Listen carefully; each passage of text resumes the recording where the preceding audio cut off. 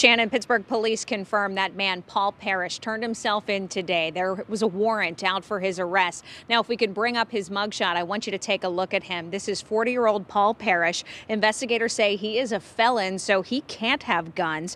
But investigators believe the gun that fired and killed that little girl belonged to one of his acquaintances. Back on Sunday, March 12th, police say 3-year-old Yasha Ross of Coriopolis and her mother were at Parrish's house on the 700 block of Southern Avenue on Mount Washington when that gun fired. The girl's mother carried her out of the house. She was taken to the hospital by a private vehicle, and she was pronounced dead at the hospital. Exactly how that gun fired, though, is still under investigation. Police say it is possible the little girl got her hands on it and pulled the trigger. They're still investigating that, though. We'll have much more on this story coming up tonight at 11. But for now, reporting live at Pittsburgh Police Headquarters, I'm Jackie Kane, Pittsburgh's Action News 4.